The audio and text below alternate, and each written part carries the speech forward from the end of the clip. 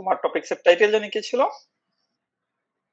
Uh, Top 20 reasons to learn Java now than ever. হুম, ওকে, কুল। তো এই পর্যন্ত তো সেশন গুলোতে তুমি সবাইকে ইন্ট্রোডিউস করে দিয়েছো। আমি এবার তোমাকে ইন্ট্রোডিউস করে দিই অডিয়েন্সের সামনে। জিনিসটা একটু আমার কাছে হাস্যকর লাগতেছে, বাট স্টিল ওকে।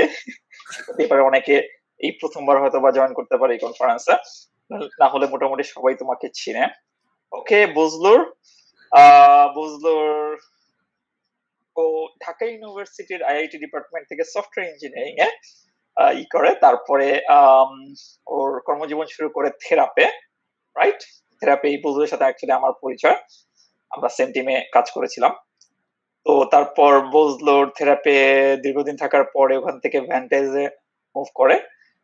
ওখানেও কয়েক বছর জব করে এবং এরপরে ওখান থেকে বিকাশে বিকাশে বলা যায় ফার্স্ট যে ওদের অ্যাপ্লিকেশনটা আর কি ইয়েটা, সেখানে ওর সিগনিফিকেন্ট কন্ট্রিবিউশন আছে। এবং এরপরে গত বছর কানাডায় এখন বজলুর আছে লবলো ডিজিটাল একটা কোম্পানিতে, এখানে সিনিয়র সফটওয়্যার ইঞ্জিনিয়ার হিসেবে আছে। সো ওভারঅল বজলুর ছিল হচ্ছে এই জাগবিডির ফাউন্ডার মেম্বার বলা যায়, আমিও ছিলাম। বাট বজলুর ওভারঅল গত 8 বছর ধরে বলা যায়, রাইট? সে 2000 মনে হয় 12 বা 13-তে শুরু হয়েছিল, রাইট? এখান থেকে যেভাবে ড্রাইভ করে আসছে জাভা জাগবিডি কমিউনিটিটাকে, এটা খুবই ভালো একটা ইয়া। তো যাই হোক, আজকে আমরা শুনবো বজলুরের কাছ থেকে আর কি এই জাভা নিয়ে, যে কেন আমরা জাভা ইউজ করবো। যদি এটা জাভার উপর বেস করেই কনফারেন্স, কিন্তু এরপরেও মানে আরো বেশি জানার জন্য, আরো বেশি বোঝার জন্য, হ্যাঁ, জাভাই কেন লাগবে, তো সেটাই আমরা এখন শুরু করি। All right, thank you, Arnav, for the introduction. So we'll start with that. So আমি একটু আমার এজেন্ডাটা বলি। যদিও আমি টাইটেল রেখেছি খুব ইন্টারেস্টিং, যেটা হচ্ছে যে top 20 reasons to learn Java, but I mean sure যে by now you have got most of the ideas from the other speakers যে কেন আমাদের আসলে জাভা শেখা উচিত। Obviously our যেহেতু এটা জাভা ইউজার গ্রুপের programme, will solely focus on Java, but আমরা সফটওয়্যার ইঞ্জিনিয়ারিং রিলেটেড আরো অনেক কিছু বিষয় নিয়ে আলোচনা করেছি। সেই সাথে হচ্ছে এটাও একটা interesting topic. I mean obviously the reason is obvious. আর এই সেশনটা ফুললি হচ্ছে আমি একটু ইন্টারেক্টিভ করতে চাই।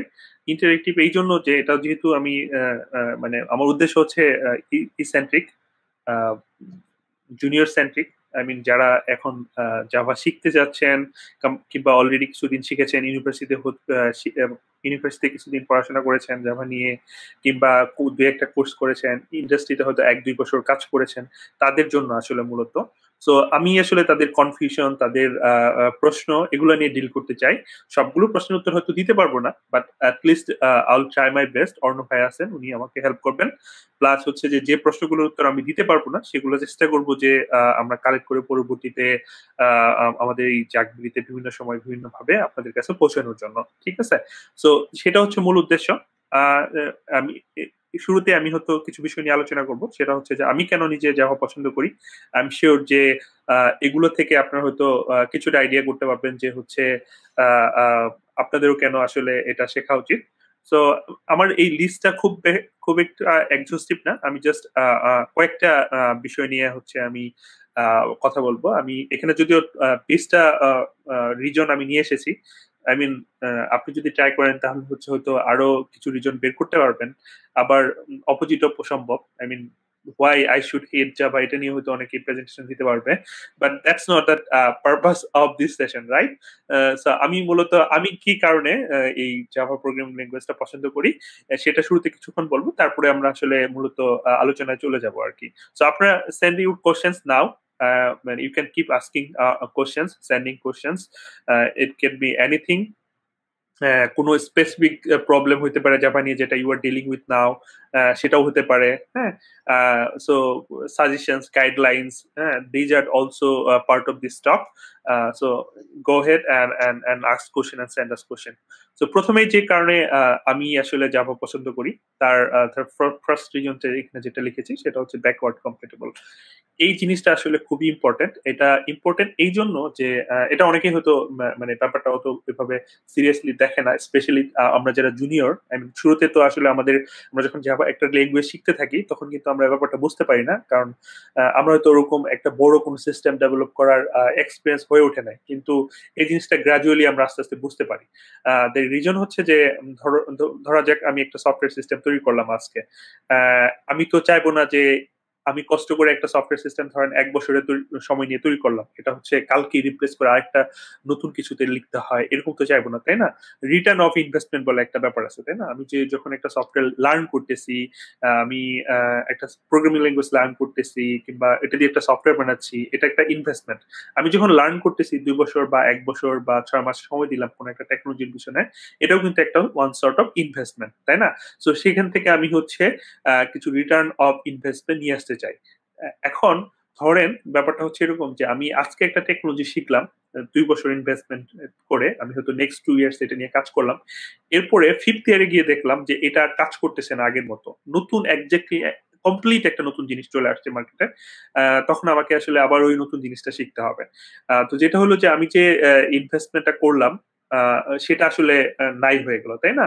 তো এই জিনিসটা হচ্ছে অনেক অন্যান্য টেকনোলজির ক্ষেত্রে ট্রু, যেটা হচ্ছে জাভার ক্ষেত্রে খুব একটা ট্রু না।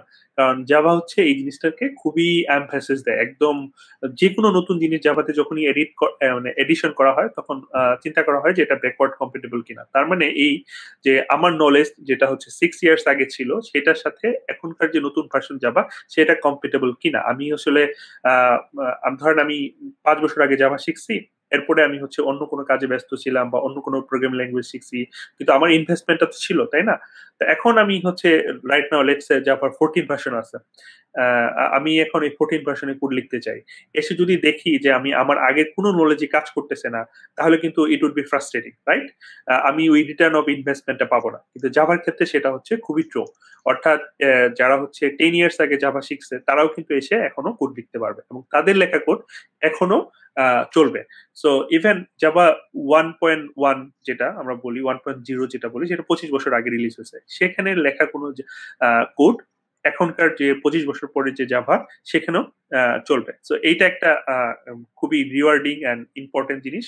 অর্থাৎ you are going to get the return of investment. It could be in terms of your learning investment, it could be in terms of your developing investment. For example, আপনি ছোট একটা সফটওয়্যার তৈরি করছেন যেটা হচ্ছে আপনি 2 বছর লাগছে, অ্যান্ড আপনি হয়তো নতুন নতুন ভার্সন আসতেছে, তাই না? এখন তো জাভার প্রতি 6 মাস পর পর নতুন একটা ভার্সন চলে আসে। সো আমি তো ভার্সন আপগ্রেড করতে চাই, কারণ নতুন ভার্সন আপগ্রেড করতে হলে অনেক কিছু অ্যাড হয়, অনেক সিকিউরিটি বাগ ফিক্স হয়, অনেক অনেক নতুন ফিচার অ্যাড হয় যেগুলো আমার সফটওয়্যার সিস্টেম অনেক ফাস্টার করে দিতে পারে। সো এই জিনিসগুলো খুব খুব ইম্পর্টেন্ট। সো আমি তখন হচ্ছে আমার কোডটাকে কোনো রকম চেঞ্জ না করে আমি নতুন ভার্সনে অ্যাড করতে পারবো, আপডেট করতে পারবো। সো এগুলো হচ্ছে খুবই ইম্পর্টেন্ট। নেক্সট যে জিনিসটা হচ্ছে ম্যাচুরিটি। লাইক আমি যেটা একটা জিনিস জাস্ট অ্যাড করি, মানে তুমি যেটা বলছো এই ইয়েটা নিয়ে, সরি জাস্ট জাম্পিং করার জন্য, ব্যাকওয়ার্ড কম্পিটিবিলিটি দিয়া তুমি যেটা বললো এটা টোটালি ফাইন আর কি, মানে in terms of developer perspective, but in terms of A organisation perspective এই জিনিসটা আরো বেশি মেক সেন্স আর কি, যে ব্যাকওয়ার্ড কম্পিটিবিলিটি অনেক বেশি দরকার। একটা লার্জ অর্গানাইজেশনে যেটা হয় কি, যে একটা সফটওয়্যার জাস্ট খালি মানে এখন বানানো হলে এখনই চলে এরকম না, এটা down the road 5 years 10 years চলে। তো 10 ইয়ার্স এ একটা সফটওয়্যার চলতেছে, এটা 10 ইয়ার্স এ ধরো এমন অনেক প্রজেক্ট থাকে যেগুলো স্টেল হয়ে গেছে, মানে এগুলোতে কোনো চেঞ্জ হয় নাই। এখন কিন্তু এই পুরো অ্যাপ্লিকেশনটাকে হয়তো বা নতুন নতুন যে জেভিএম এর ভার্সন আছে সেগুলো চালাতে হবে। এখন যদি একটা নতুন ভার্সন আপগ্রেড করলাম এবং এটা ভেঙে গেল, এই অর্গানাইজেশনে একটা সিগনিফিকেন্ট এনার্জি চলে যাবে জাস্ট খালি এটাকে কম্পাটিবল করার জন্য। সো এই যে জাভা যে ওভারঅল সেই থ্রু আউট ওয়ান ভার্সন থেকে যে আজকে পর্যন্ত ব্যাকওয়ার্ড কম্পাটিবিলিটি ধরে রাখছে, এটা আমি বলবো একটা সবচেয়ে বড় রিজন জাভা যে এন্টারপ্রাইজ বা বড় বড় কোম্পানিগুলোতে যে ইউজ করে। সো অর্গানাইজেশনাল পার্সপেক্টিভে এটা খুব বেশি ইম্পর্টেন্ট আর কি। নলেজের পার্সপেক্টিভে এটা তো অবশ্যই important, but yeah thank you Arnav for jumping in. Definitely that's definitely কারণ হচ্ছে এখানে একটু অ্যাড করতে চাই। মনে করেন একটা বড় সফটওয়্যার সিস্টেম, মনে করেন একটা হেলথ কেয়ার সফটওয়্যার সিস্টেম কিংবা হচ্ছে একটা ফাইন্যান্সিয়াল অর্গানাইজেশন সিস্টেম, এটা কিন্তু আমি একটা আজকে বানাইলাম, এটা 2 বছর পরে নাই হয়ে যাবে, বাট এরকম না, তাই না? এটা হয়তো আমার ইনভেস্টমেন্টটা হিউজ। এবং হচ্ছে এটা আমি চাই নেক্সট 10 ইয়ার্স 15 ইয়ার্স 20 ইয়ার্স যাতে চলে, তাই না? সো আমি যদি হচ্ছে ওই ইনভেস্টমেন্টটা করি এবং পরশুদিন মানে 2 বছর 3 বছর পরে যদি আমার নতুন একটা জিনিস অ্যাডপ্ট করতে হয় আগেরটা ফেলে দিয়ে, এবং ওইটার কোনো সাপোর্ট যদি না থাকে, তাহলে জিনিসটা খুব চ্যালেঞ্জিং হয়ে যায়। সো এই জন্য বড় বড় ইন্ডাস্ট্রি গুলা যেমন আইবিএম, স্যাপ, তারপর ওরাকল, হ্যাঁ, ইভেন মাইক্রোসফটও, তারা হচ্ছে এই জিনিসগুলো খুব পছন্দ করে টু সার্টেন এক্সটেন্ট, যে আমি একটা জিনিস বানাইলাম, এটা অ্যাটলিস্ট নেক্সট 10 ইয়ার চলবে, আমরা ওই রিটার্ন অফ ইনভেস্টমেন্টটা পাবো। So that's why organisational point of view থেকে এটা আরো বেশি ইম্পর্টেন্ট। মানে আমি যেহেতু আপনারা যেহেতু ফ্রেশার, এই জন্য ফ্রেশারটাকে আমি লার্নিং ইনভেস্টমেন্টটাকে বেশি প্রায়োরিটি দিলাম। The reason is you are investing your time, right? So you should invest your time on a right thing, যাতে হচ্ছে আপনি রিটার্ন অফ ইনভেস্টমেন্টটা পান, তাই না? অলরাইট, সো আমরা I'll go with the next one, সেটা হচ্ছে যে maturity. It's been 25 years, right? So maturity নিয়ে আসলে খুব প্রশ্ন করার কারণ নাই, কারণ হচ্ছে 25 বছর ধরে এটাকে একটা সফটওয়্যার সিস্টেমের উপর গবেষণা হয়েছে, রিসার্চ হয়েছে, এটা নিয়ে অনেক কাজ হয়েছে, অনেক ধরনের নতুন জিনিস অ্যাড করা হয়েছে, তারপরে প্রবলেম সলভ করা হয়েছে। সো ইটস এক্সট্রিমলি ম্যাচিউরড, ঠিক আছে? এটা নিয়ে মানে খুব বেশি ডাউট করার কিছু নাই। ইনফ্যাক্ট জেভিএম যেটাকে বলি আমরা, জাভা ভার্চুয়াল মেশিনকে অনেকে এটা বলে যে ইটস বিস্ট, হ্যাঁ, ইট ক্যান রান অনেক কিছু রান করতে পারে এটাতে, এবং অনেক পারফরমেন্স সফটওয়্যার সিস্টেম রান করতে পারে, এবং বড় বড় লার্জ যে সফটওয়্যার সিস্টেম গুলো আমরা দেখি সেগুলো কিন্তু হচ্ছে এই জাভা সফটওয়্যার সিস্টেমে তৈরি করা, এবং ইটস প্রুভেন। আর আপনারা যারা কালকের সেশনে ছিলেন, মুজামুল ভাই একটা কথা বলেছিলেন, সেটা হচ্ছে যে বিকাশ deal with money, right? So money is extremely important. তো আমরা যখন কোনো একটা সফটওয়্যার সিস্টেম তৈরি করব, আমরা রিস্ক নিতে চাই না, তাই না? যে এখান থেকে কারো মানি হঠাৎ করে নাই হয়ে গেল, যুগ বিয়োগে ভুল হলো, তাই না? কারো অ্যাকাউন্টে হয়তো কিছু টাকা ছিল, হঠাৎ করে নাই হয়ে গেল, এটা তো আসলে অ্যাকসেপ্টেবল না।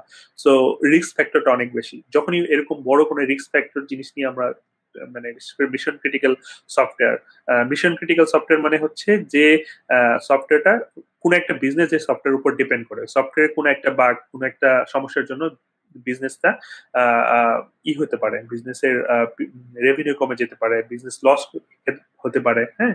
তো ওগুলাকে মিশন ক্রিটিক্যাল সফটওয়্যার বলে। তো মিশন ক্রিটিক্যাল সফটওয়্যার সিস্টেম গুলা অবশ্যই এই জন্য হচ্ছে জাভাতে লেখা হয়, because of its maturity and it's stability. অর্থাৎ এটা অনেক স্টেবল, এটা প্রুভেন যে অলরেডি এটা দিয়ে হাজারো হাজারো সফটওয়্যার লেখা হয়েছে এবং দে আর রানিং, অ্যান্ড ওইখান থেকে ওই লার্নিং থেকে আমরা ওই এক্সপিরিয়েন্স থেকে আমরা লার্ন করতে পারি। So that's the important thing. And the next one is right balance. Right balance বলতে এখানে যেটা বুঝাচ্ছি সেটা হচ্ছে যে অনেকেই একটা মিথ আছে জাভা নিয়ে, যেটা হচ্ছে যে অনেকেই মনে করে যে জাভা তো মাঝখানে অনেকদিন কোনো নতুন জিনিস রিলিজ হচ্ছিল না, নতুন ফিচার আসতেছিল না, হ্যাঁ, অনেক পুরনো হয়ে গেছে। ব্যাপারটা আসলে অনেকটা ট্রু না। রিসেন্টলি স্পেশালি 2010-এর পর থেকে যখন ওরাকল জাভাকে কিনে নেয় সান মাইক্রো সিস্টেম থেকে, তখন থেকে জাভার হিউজ ইনোভেশন হচ্ছে, নতুন নতুন অনেক জিনিস চলে আসছে জাভাতে। এখন আমরা যেমন ল্যাম্বডা এক্সপ্রেশন ইউজ করতে পারি, স্ট্রিম এপিআই ইউজ করতে পারি, হ্যাঁ, তারপরে হচ্ছে এই কটলিনের মধ্যে হচ্ছে আমরা ডেটা ক্লাস লিখতে পারি, আর মজার মজার অনেকগুলো ফিচার আছে যেগুলো হচ্ছে কন্টিনিউয়াসলি জাভাতে অ্যাড করা হচ্ছে। কিন্তু এবং এই রিলিজ সাইকেলটা যদি আমরা দেখি, তাহলে আমরা দেখবো যে হচ্ছে আমাদের এখন প্রতি 6 মাস পর পর একটা রিলিজ সাইকেল হয়। যেমন হচ্ছে এই 2009 সালের মার্চে রিলিজ হয়েছে হচ্ছে 12 জাভা 12, এর 6 মাস পরে 13, এখন হচ্ছে এই রিসেন্টলি যেটা রিলিজ হয়েছে সেটা হচ্ছে জাভা 14। 6 মাস পর পর একটা করে রিলিজ সাইকেল হচ্ছে, তাই না? তো সেপ্টেম্বরে গিয়ে আমরা আরেকটা জাভা রিলিজ পাবো, সেটা হচ্ছে 15, এরকম আর কি। এবং এটার মধ্যে কিছু কিছু ভার্সন হচ্ছে এলটিএস, যেমন হচ্ছে জাভা 11 ওয়াজ হচ্ছে এলটিএস, এটাকে বলে লং টার্ম সাপোর্ট আর কি, হ্যাঁ। তো এটার মধ্যে হচ্ছে মানে অনেক সময় যারা বিজনেস ক্রিটিক্যাল সফটওয়্যার তৈরি করে তারা কুইকলি আপডেট হতে করতে চায় না, কিন্তু এলটিএস গুলোর উপর তারা ডিপেন্ডেন্ট বেশি করেন, যার জন্য হচ্ছে যে ফর এক্সাম্পল এখন সব বিজনেস হচ্ছে জাভা 11 এ মুভ করতেছে, তাই না? তারপরে যখন নেক্সট এলটিএস আসবে, নেক্সট সফটওয়্যার গুলো হয়তো সবাই ওই এলটিএস ভার্সনের উপর লেখা শুরু করবে। বাট এজ এ বিগিনার, মানে আমি যখন লার্ন করতেছি তখন আমিও ডেফিনেটলি লেটেস্ট কোনো একটা জাভা নিয়ে শুরু করবো আর কি, আমি যে কোনো জায়গা থেকে শুরু করতে পারি। That's important. অলরাইট, সো তাহলে আমরা দেখলাম যে একটা ব্যালেন্স আছে, তাই না? যে আমরা নতুন নতুন জিনিস পাচ্ছি, আবার একই সঙ্গে আমার ব্যাকওয়ার্ড কম্পিটিবিলিটিটাও মেকশিওর করতেছি। অর্থাৎ আমি আগে যে জিনিসটা লিখেছি, মানে আগে যে জিনিসটা লার্ন করতেছি সেটা নাই হয়ে যাচ্ছে না, সেটা অবসলিউট হয়ে যাচ্ছে না, বা সেই সফটওয়্যারটাকে আমি আর নতুন করে নতুন সফটওয়্যার মানে নতুন যে জেডিকে বা নতুন জাভা ভার্সন আপগ্রেড করতে পারতেছি না এমন হবে না, বরং আমি দুটাকে একটা মিক্স করতে পারতেছি। অর্থাৎ নতুন জিনিসও পাচ্ছি, প্লাস হচ্ছে আমি আমার ব্যাকওয়ার্ড কম্পিটিবিলিটি জিনিসগুলো রাখতে পারতেছি আর কি। So it's a right balance আর কি। অ্যান্ড যারা কালকের সেশন জয়েন করেছেন তারা হচ্ছে মাসুম ভাইয়ের কিছু ইন্টারেস্টিং ডিসকাশন ছিল সেই স্ট্যান্ডার্ড নিয়ে। আপনারা চাইলে আবার এগুলা একটু দেখে নিতে পারেন কালকের সেশনটাতে। খুব চমৎকার কিছু জিনিস উনি শেয়ার করেছেন। সেটা হচ্ছে যে জাভার একটা মজার জিনিস হচ্ছে স্ট্যান্ডার্ড। আমরা যদি এখানে কিছু স্ট্যান্ডার্ডের আমি চাই যে আমরা যখন হচ্ছে কোনো বড় সফটওয়্যার সিস্টেম তৈরি করতে চাই, মিশন ক্রিটিক্যাল সফটওয়্যার সিস্টেম তৈরি করতে চাই, তখন কোনো কিছু স্পেসিফিক জিনিস আমাদের প্রয়োজন হয় বিজনেসের প্রয়োজনে। অর্থাৎ বিজনেস সফটওয়্যার কিছু ক্রাইটেরিয়া থাকে, কিছু নিড থাকে। সো ওই নিড গুলোর জন্য কিছু স্পেসিফিক জিনিস দরকার হয়। যেমন হচ্ছে এখানে বেশ কিছু স্ট্যান্ডার্ডের কথা বললাম, রাইট? যেমন সিডিআই বলে একটা জিনিস আছে, জেসন এপিআই একটা জিনিস আছে, সাবলেট ইঞ্জিন বলে জিনিস আছে, রেস্টফুল এপিআই জিনিস লাগে, তাই না? জেসন প্রসেসিং করার জন্য কিছু জিনিসপত্র লাগে, পিন ভ্যালিডেশন করার জন্য জিনিসপত্র লাগে। তো এগুলোর জন্য কিছু স্ট্যান্ডার্ড আছে। স্ট্যান্ডার্ড হচ্ছে কিছু স্পেসিফিকেশন। অর্থাৎ আমি যদি বলি যে আমি বিন ভ্যালিডেশন নিয়ে মনে করেন এএপি এটার কথা যদি বলি যে স্যার 380 এইটার কিছু স্পেসিফিকেশন আছে। অর্থাৎ এটাকে বিন ভ্যালিডেশন বলতে হলে আমার এই জিনিসগুলা থাকবে।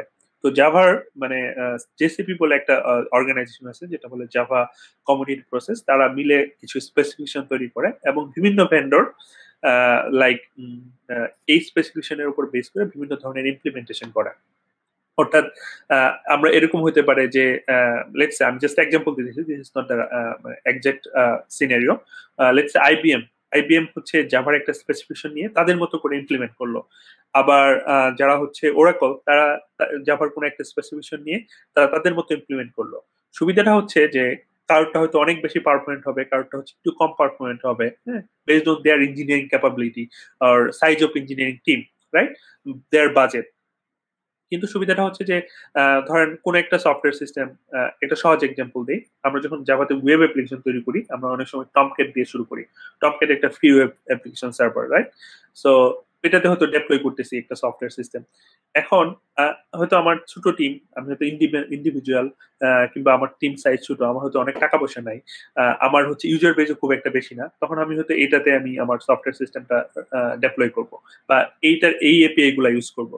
কিন্তু যখন দেখা যাবে যে না, আমার ইউজার বেস অনেক বেশি, আমার হচ্ছে বাজেটও আছে, আমার টাকা পয়সাও রেভিনিউ আসা শুরু করতেছে, এখন আমরা একটু আরো পারফরমেন্ট কোনো একটা জিনিসে যেতে চাই, তখন হচ্ছে যেটা হয় কি আমি তখন একটা বেটার কোনো ইমপ্লিমেন্টেশনে যেতে চাইবো।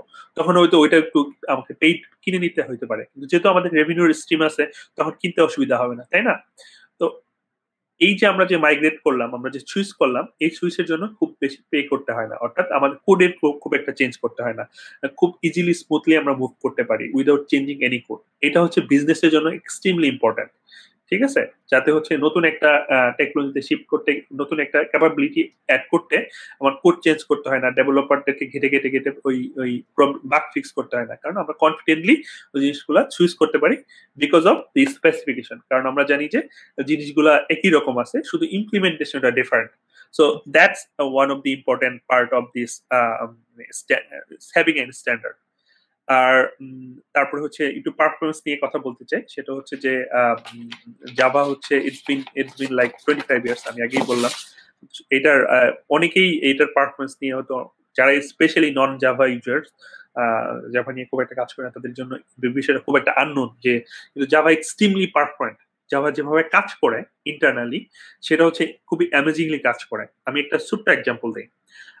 ফর এক্সাম্পল, আমরা যদি একটা মেথড কল করি, লেটস সে একটা মেথড কোন একটা নাম্বার রিটার্ন করে, কোন একটা ক্যালকুলেশন করে রিটার্ন করে, ঠিক আছে? তো জাভা যখন জেভিএম এ চলতে থাকে তখন দেখে যে এই মেথডটা আসলে কি রিটার্ন করে। জাভা দেখলো যে ওই মেথড হয়তো 20,000 বার কল করছে। আমি নাম্বারটা জাস্ট আরবিট্রারি একটা নাম্বার বললাম, it could be any number. So let's say 20,000 bar call করার পরে জাভা দেখলো যে এই মেথডটা কল করতে আসলে মানে 100 মিলি সেকেন্ড সময় লাগে, অর্থাৎ 100 মিলি সেকেন্ড লাগে এই মেথডটা কল করে এর ভ্যালুটা নিয়ে আসতে।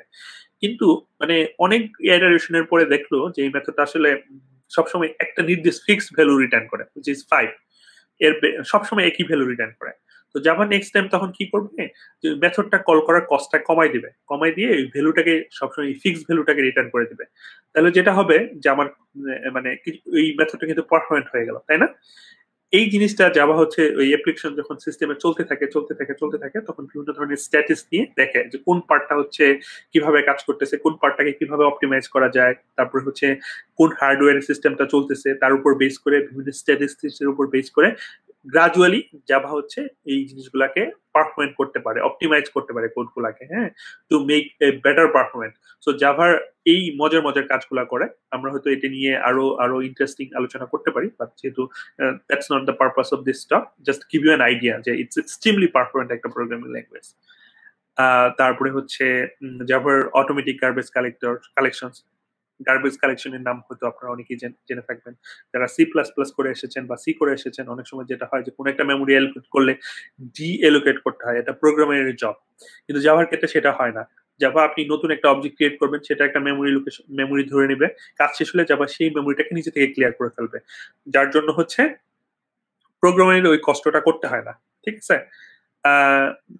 নেক্সট যে জিনিসটা হচ্ছে যে ভার্চুয়াল মেশিন।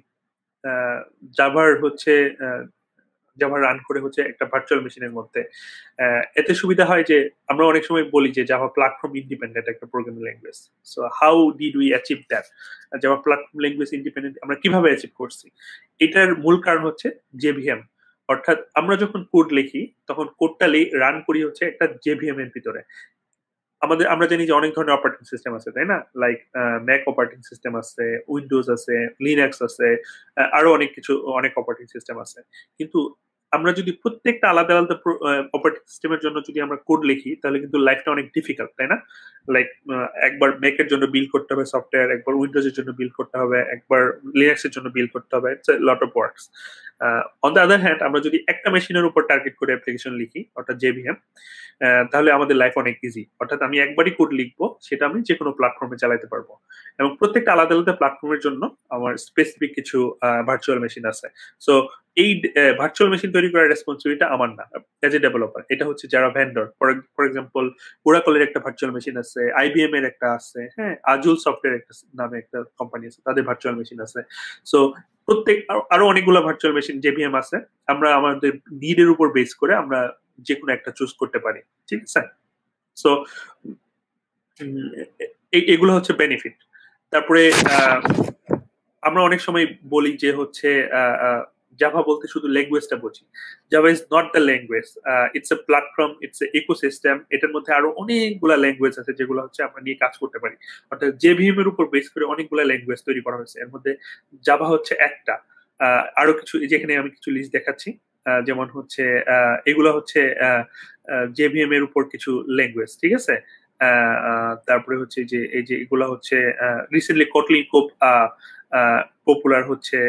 তারপরে হচ্ছে স্কেলা আছে, গ্রুভি আছে, হ্যাঁ।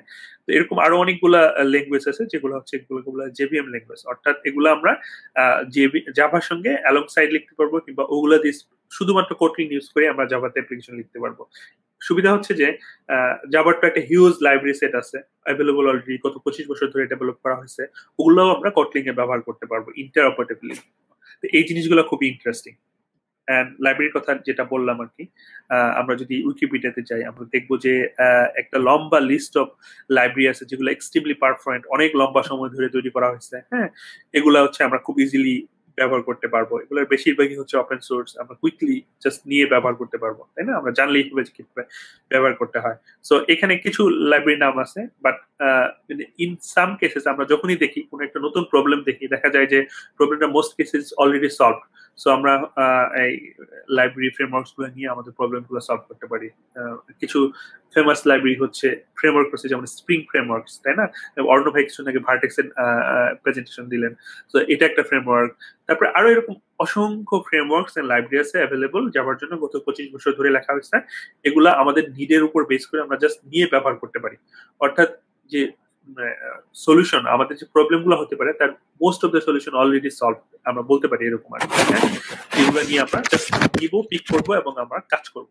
তো এই লাইব্রেরি গুলো যখন আমরা ব্যবহার করব তখন আমাদের কিন্তু একটা বিল্ড টুলের প্রয়োজন হয়, ডিপেন্ডেন্সি ম্যানেজমেন্টের টুল প্রয়োজন হয়। অর্থাৎ আমি আমার প্রজেক্টের মধ্যে কিভাবে একটা নতুন লাইব্রেরি জাস্ট অ্যাড করে কাজ করবো। অনেক সময় যারা সিতে কাজ করছেন আপনারা দেখবেন যে একটা লাইব্রেরি অ্যাড করা খুব ডিফিকাল্ট, অনেক কষ্ট করতে হয়। অন্যান্য প্রোগ্রামিং ল্যাঙ্গুয়েজে যারা কাজ করেন, খুঁজে খুঁজে একটা লাইব্রেরি নিয়ে আসা, কোথায় আছে, কই থেকে ডাউনলোড করব, এগুলো অনেক ডিফিকাল্ট। যাওয়ার জন্য লাইফটা অনেক ক্লিয়ার। মেভেন এবং গ্রেডেল নামে কিছু বিল্ড টুল আছে যেগুলো দিয়ে আমরা খুব সহজেই যে কোনো লাইব্রেরি আমাদের প্রজেক্টের সাথে অ্যাড করতে পারি। তারপরে কিছু রেপোজিটরি আছে, যেমন এটা হচ্ছে মাভেন রেপোজিটরি বলতে একটা জায়গা, এখানে হাজারো হাজারো লাইব্রেরি আছে যেগুলো হচ্ছে আমরা যদি লেটসে আমরা কোন একটা লাইব্রেরি লেটসে জেডিবিসি পুলস নামে একটা, এই কমন যে ডিবিসিপি মানে ডাটাবেস কমন পুল, যেটা এটাকে আমি আমার প্রজেক্টে অ্যাড করতে চাই, তাহলে কি করব? আমি এখানে ক্লিক করব, ক্লিক করে আমি আমাদের বিল্ড টুলটাকে চুজ করব। এটা ইট কুড বি হচ্ছে মেভেন হতে পারে, ঠিক আছে, ইট কুড বি হচ্ছে গ্রেডেল হতে পারে। লেটস সে আমি এই ভার্সনটা নিব, আমার প্রজেক্টে অ্যাড করব। আমি এটাকে চুজ করলাম, চুজ করে আমাদের হচ্ছে একাধিক বিল্ড টুল আছে যাবার জন্য। মেভেন এবং গ্রেডেল এই দুটো হচ্ছে খুবই পপুলার। আমি যদি মেভেন ইউজ করি, এই অংশটাকে যদি আমি আমাদের বিল্ড ফাইলে যুক্ত করে দিই, তাহলে অটোমেটিকলি আমার বিল্ড টুল এই লাইব্রেরিটা ডাউনলোড করে আমার প্যাকেজে মানে প্রজেক্টের সঙ্গে যুক্ত করে ফেলবে এবং আমি জাস্ট ব্যবহার করতে পারবো, আমার আর কিচ্ছু করতে হবে না। আমি যদি গ্রেডেল ইউজ করি তাহলে আমি এই লাইনটা লিখবো, that's all we need to do, right? বাকি কাজটা আমাদের টুল অটোমেটিকলি করে দিবে। সো এই মজার মজার ব্যাপারগুলা জাভাতে পাওয়া যায়। তারপরে ধরেন আইডির কথা যদি চিন্তা করি, জাভার অনেকগুলা মজার মজার অনেক ইন্টারেস্টিং আইডিয়া আছে, গত 20 বছরে তৈরি হয়েছে। আমি যদি জাস্ট গুগল করি টপ জাভা আইডি, দেখেন অনেকগুলো আইডি পাওয়া যাচ্ছে। সো এর মধ্যে আমরা যেটা খুবই পপুলার ওয়ান হচ্ছে ইন্টেলিজেন্ট আইডিয়া, তারপরে নেটবিনস অনেকে পছন্দ করে, এক্লিপস তো আরো পপুলার ছিল একটা সময়, যদিও এখন কিছুটা কম পপুলার, বাট একটা সার্টেন টাইমে আমরা সবাই এক্লিপসে কোড করতাম। সো গত গত 20 বছরে এত মজার মজার এত মানে ভালো ভালো আইডি তৈরি হচ্ছে জাভাতে, যেগুলো হচ্ছে যে আমরা we can just choose one from them, আমার যেটা ভালো লাগবে সেটা আমি চুজ করতে পারি। So we have a lot of options over here, যেগুলো থেকে আমরা চুজ করতে পারি। তারপরে হচ্ছে সবচেয়ে ইন্টারেস্টিং জাভার মধ্যে যেটা হচ্ছে জাভা কমিউনিটি। সারা ওয়ার্ল্ডে হাজারো জাভা কমিউনিটি আছে, যারা হচ্ছে আমি যদি এই যে এখানে যদি একটা ম্যাপ দেখাই, এই প্রত্যেকটা জায়গায় এই ইয়েতে কিছু না, প্রত্যেকটা বড় বড় সিটিতে কিছু জাভা ইউজার গ্রুপ আছে, যেখানে হচ্ছে যারা হচ্ছেন খুবই ইনথুয়াজিস্টিক মানুষজন, যারা হচ্ছে আপনার এই জাভা নিয়ে নলেজ শেয়ার করতে পছন্দ করে।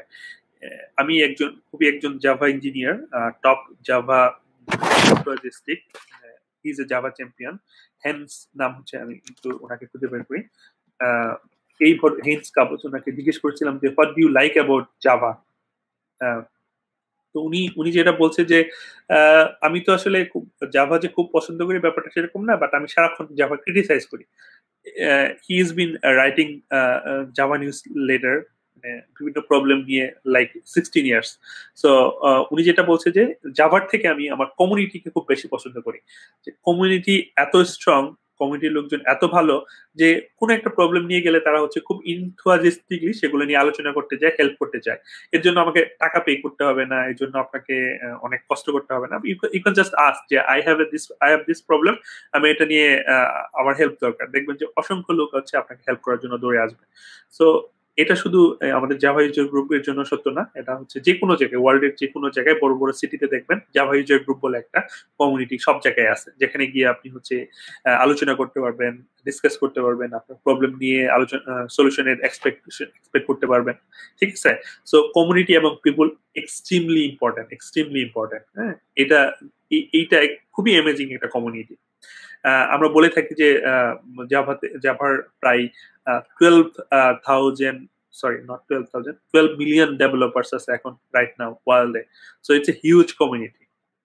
দেন দি other thing is JSP, Java community process বলে একটা জিনিস আছে।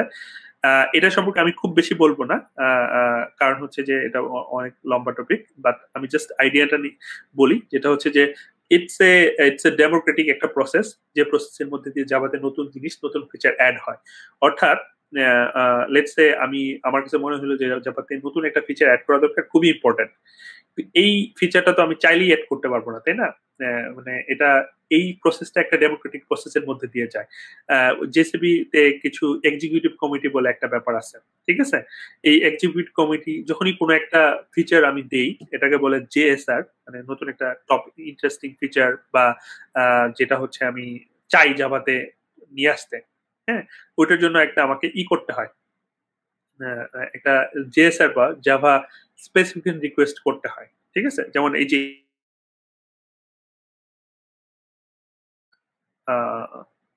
সো এটা একটা ফাইনাল ডকুমেন্টেশন তৈরি হয়, এটা কেন দরকার, কি করব, কিভাবে ইমপ্লিমেন্টেশন করব।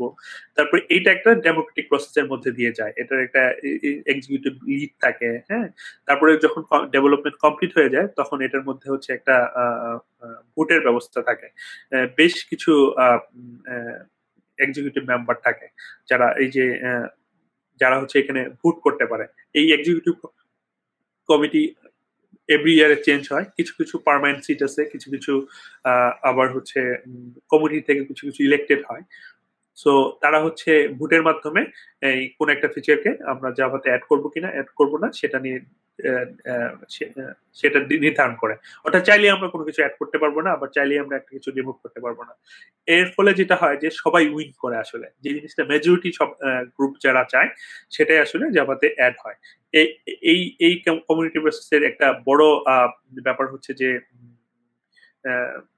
আমরা হচ্ছে ওই যে বললাম না, ব্যাকওয়ার্ড কম্প্যাটিবিলিটি। আমি ফর এক্সাম্পল, আমি যদি সিঙ্গেল ভেন্ডর একটা হইতাম, লেটস সে আমি গুগল, আমার একটা প্রোগ্রামিং ল্যাঙ্গুয়েজ আছে, তখন আমার কিন্তু আমি যা খুশি প্রোগ্রামিং ল্যাঙ্গুয়েজ দিয়ে যা খুশি করতে চাই তাই করতে পারতাম। লেটস সে আমি খুব অ্যামেজিং একটা প্রোগ্রামিং ল্যাঙ্গুয়েজ বানাইলাম, এন্ড আমি এটাতে অনেক মজার মজার জিনিস যা খুশি অ্যাড করলাম, কিন্তু এটা আসলে কমিউনিটির লোকজন খুব একটা পছন্দ করলো না। এরকম হইতে পারে, কিংবা কমিউনিটির লোকজন খুব পছন্দ করলো, কিন্তু আমি দেখলাম দুদিন পরে যে এটা থেকে আমার আসলে কোনো একটা লাভ হচ্ছে না, আমি আমি এটাকে বাদ দিয়ে দিলাম। তখন কিন্তু আমাদের করার কিছু থাকবে না। সিন্স এই জেসিবি কমিউনিটি হচ্ছে এটা একটা অনেক বড় অর্গানাইজেশন, এটাতে অনেক ধরনের মেম্বার্স থাকে। ফর এক্সাম্পল, এটাতে হচ্ছে আমি যদি সার্চ করি JCB executive committee, let's see.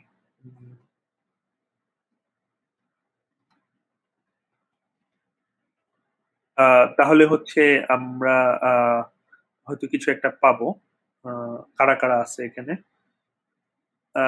Already you can search that. এখানে গুগল আছে, তারপরে হচ্ছে সরি আমি মনে হয় এখানে ভুল লিখেছি। ওকে, সো লেটস সি।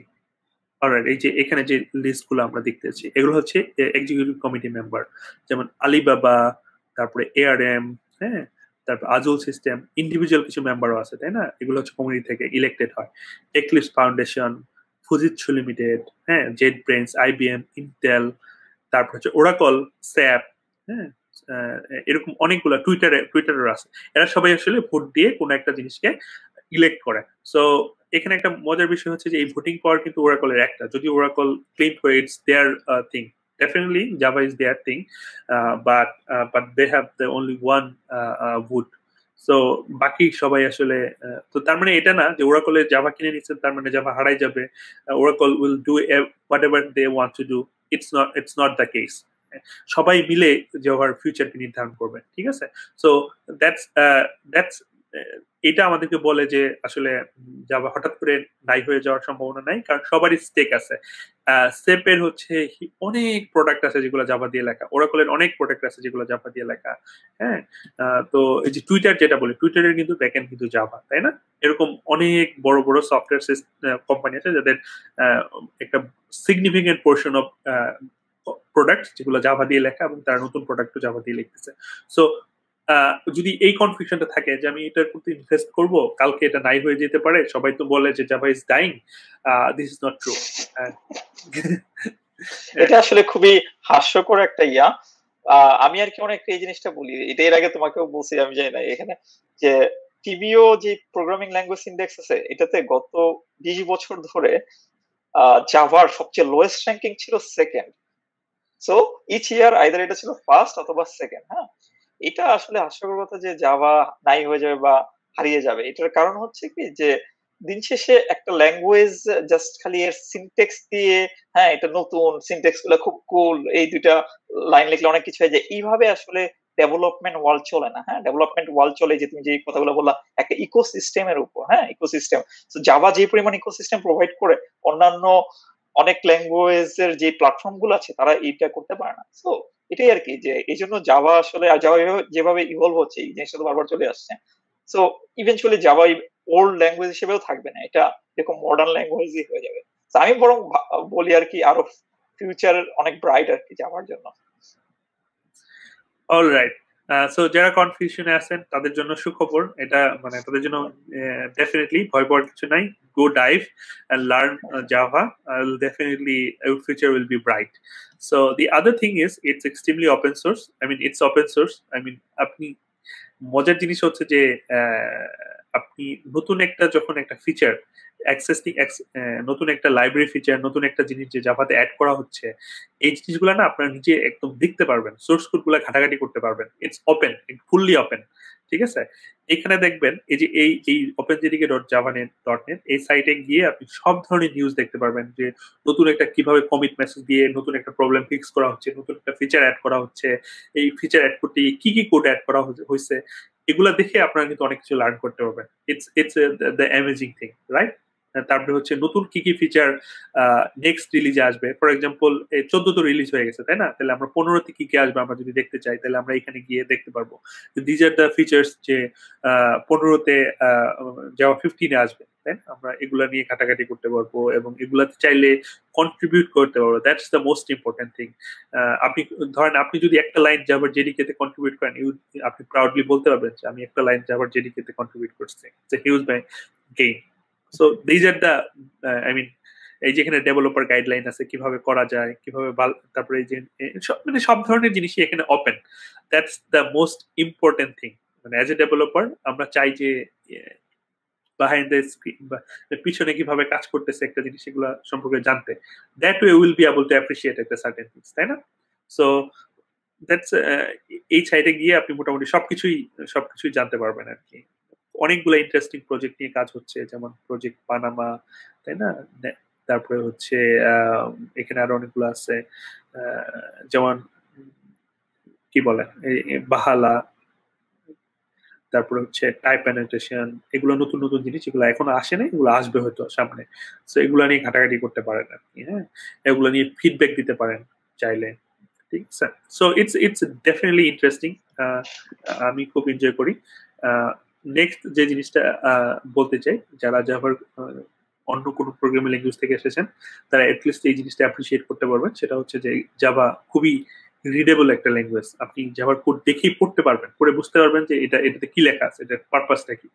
সেটা খুবই খুবই ইন্টারেস্টিং, যেটা হয়তো অন্য ল্যাঙ্গুয়েজের ক্ষেত্রে সবসময় ট্রু না। আপনার ল্যাঙ্গুয়েজের সিনট্যাক্স জানতে হয় বা কিছুটা ব্যাকগ্রাউন্ড থাকতে হয়। আপনি যদি সি প্রোগ্রামার হন, আপনি জাভার প্রোগ্রামিং ল্যাঙ্গুয়েজ দেখে হয়তো অ্যাটলিস্ট ইন্টেন্টটা বুঝতে পারবেন যে এই কোডটা দিয়ে আসলে কি কাজ করা হয়েছে, কি কি করতে চায়। রিডেবিলিটিটা ইম্পর্টেন্ট এই জন্য, আমরা যারা ইন্ডাস্ট্রিতে কাজ করি, আপনারা আমি জানি না জুনিয়রদের কাছে জিনিসটা হয়তো অপরিচিত হতে পারে, কিন্তু আমরা যারা ইন্ডাস্ট্রিতে কাজ করি আমরা জানি যেটা হচ্ছে যে আমরা যতটা না কোড করি তার থেকে অনেক বেশি কোড পড়ি, অন্যের একটা কোড পড়ি। যেমন আমি যে কোম্পানিতে কাজ করতেছি, এখানে যে প্রজেক্টে আমি কাজ করি, এটাতে একটা হিউজ কোড বেস গত 5-6 বছর ধরে তৈরি করা হয়েছে। আমি যখনই নতুন একটা ফিচার অ্যাড করতে চাই, তখন আমাকে আগে এক্সিস্টিং কোড বেসটা পড়তে হয়, পড়ে আমাকে রাইট প্লেসটা বের করে সেখানে আমার 2টা লাইন কোড অ্যাড করতে হয় নতুন একটা ফিচারের জন্য। তা আমি যদি তাদের কোড দেখে না পড়তে বুঝি, তাহলে কিন্তু আমার জন্য লাইফ ডিফিকাল্ট। যে ফিচারটা বানাইতে হচ্ছে 2 সপ্তাহ লাগবে, সেটা আমার বানাইতে হয়তো 6 মাস লেগে যাবে, কারণ আমি পুরা কোড পড়বো, বুঝবো, লার্ন করবো, হ্যাঁ? Extremely difficult. সো আমি টাইমলাইনটা খুব এক্সট্রিম বললাম, বাট রিডেবিলিটি এক্সট্রিমলি ইম্পর্টেন্ট আর কি। তারপরে ফিচার সেটের কথা তো বললামই, it has extreme features. For example Java collection framework ব্যবহার করলে আমাদের all sort of data structure and everything নিয়ে আমাদের খুব বেশি মাথা ঘামাইতে হয় না। কিন্তু একই সাথে যদি আমরা জানতে চাই, শিখতে চাই, তাহলে সোর্স কোড দেখে আমরা সেই জিনিসগুলো বের করতে পারি যে কোন একটা ডাটা স্ট্রাকচার কিভাবে ইমপ্লিমেন্ট করা হয়েছে জাভাতে, হ্যাঁ? তো এটার মানে ফিচার সেট গুলো অনেক রিচ, এবং এগুলো হচ্ছে গত 25 বছর ধরে ইমপ্রুভ করতে করতে করতে করতে এই বর্তমান জায়গায় আসছে। সো এটা নিয়ে আসলে খুব বেশি ডাউট করার কিছু নাই, তাই না? তারপরে হচ্ছে রিলিজ সাইকেল নিয়ে বলেছি গত এভরি 6 মান্থ অন্তর অন্তর হচ্ছে এখন নতুন একটা রিলিজ হচ্ছে, যার ফলে হচ্ছে যে আমার নতুন নতুন ফিচার আসতেছে, নতুন নতুন ফিচার পাচ্ছি, একই সঙ্গে এটা ব্যাকওয়ার্ড কম্পেটেবল, সো ওই রাইট ব্যালেন্সটা আছে। এটা নিয়ে হচ্ছে এটা খুবই এক্সাইটিং আর কি। and there are so many things that coming into the future, like আমি এখানে বললাম আর কি, এই জেডিকে 15 বা 17 16 এরকম 25 মাস পর পরে আসতে থাকবে এবং সবকিছুই যেখানে পাওয়া যাবে আপনারা চাইলে হচ্ছে এগুলা দেখতে পারেন আর কি। প্রজেক্ট সম্পর্কে for example one of the interesting one is, যেটা আমি খুব এক্সাইটেড, সেটা হচ্ছে যে লুম, প্রজেক্ট লুম। এটা হচ্ছে আমাদের জাভাতে একটা নতুন থ্রেডিং মডেল নিয়ে আসবে, যেটা খুবই এক্সাইটেড। আমার ধারণা জাভা 17-এ হয়তো এটা অ্যাভেলেবল হবে, কিন্তু এটা স্টিল এখনো অ্যাভেলেবল। আপনি জাস্ট ডাউনলোড করে এক্সপেরিমেন্ট করতে পারবেন। এই যেখানে সোর্স কোড, আপনি এই প্রজেক্টে যাবেন। আমি এখনই ওপেন করি, আমি নিজেও এটা নিয়ে ঘাটাঘাটি করেছি, কিছুটা এক্সপেরিমেন্ট করেছি।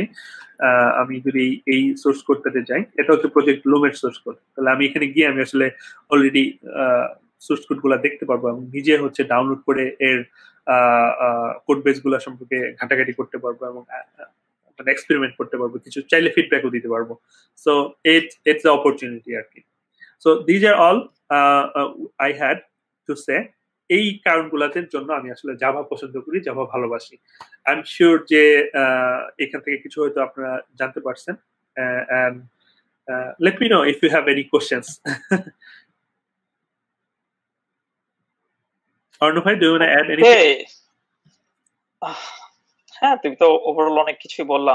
আর যে কোশ্চেনের কথা বললা, প্রচুর পরিমাণ কোশ্চেন আছে আমার মনে হয়। সো বরং কোশ্চেন অ্যান্সারই শুরু করো, এটাই বেটার হবে আর কি, কারণ অনেক ধরনের কোশ্চেন এখানে জমা হয়েছে আর কি। আচ্ছা, let's go head with the questions. Okay okay, so first যে কোশ্চেনটা নিয়ে নেই। ওকে ওকে, এটা একটা কমেন্ট, সেটা হচ্ছে যে এটা মনে হয় আগের প্রশ্নের কমেন্ট হচ্ছে। ওকে, এটা একটা comment just. Okay okay, so another comment is all right, Sylvia Ahmed প্রশ্নটি করেছেন, সেটা হচ্ছে যে while learning Java as a newbie, should a person start from Java 14 or 6 like the most textbook still follow, because many of shortcomings from the older version have been overcome new version. আমার recommendation হচ্ছে, personal recommendation হচ্ছে, you should definitely start with the newest one. কারণ হচ্ছে আপনি শিখতে শিখতে দেখবেন যে আরো অনেক আগে গেছে, তাই না? So when you are going to start learning, definitely start from the latest one, ঠিক আছে? সো টেক্সট বই গুলা ট্রু, অনেক টেক্সট বই গুলো আসলে এখনো ওইভাবে আপডেট করা হয় নাই, কিন্তু there so many resource available in the online. So আপনি হচ্ছে অনলাইন থেকে সেই রিসোর্স গুলা নিয়ে you can probably teach your students, or you can probably learn from them, from those resources. Personally আমিও বই লিখি, আমি জানি যে হচ্ছে it's difficult to keep updated with the, যেভাবে ইনোভেশন হচ্ছে, যেভাবে নতুন ভার্সন আসতেছে প্রতি 6 মাস পর পর, একটা টেক্সট বুক আসলে 6 মাস পর পর আসলে চেঞ্জ করা যায় না, ইটস এক্সট্রিমলি ডিফিকাল্ট, তাই না? আমি হয়তো আমার লাস্ট বই যেটা আমি লিখেছিলাম সেটা জাভা 8 নিয়ে 3 বছর আগে, এখন হচ্ছে 14। সো খুব খুব মানে খুব দ্রুত আসলে চেঞ্জ করা যায় না, এই জন্য টেক্সট বইগুলো আসলে একটু পিছনে। But when we are going to learn, আমার মনে হয় ফান্ডামেন্টাল জিনিসগুলো একই রকম থাকে। ফর এক্সাম্পল, আমরা যখন ইউনিভার্সিটিতে পড়ি তখন মেইন যে আমাদের থট প্রসেস থাকে ল্যাঙ্গুয়েজ শেখার সময়, আমরা বেসিক কিছু সিনট্যাক্স শিখি, তারপরে হচ্ছে অবজেক্ট ওরিয়েন্টেড কনসেপ্ট নিয়ে একটু জানতে চাই। So for example, object oriented programming with Java, এটা ফান্ডামেন্টালি সিমিলার থাকবে, it doesn't matter which version of Java you are using.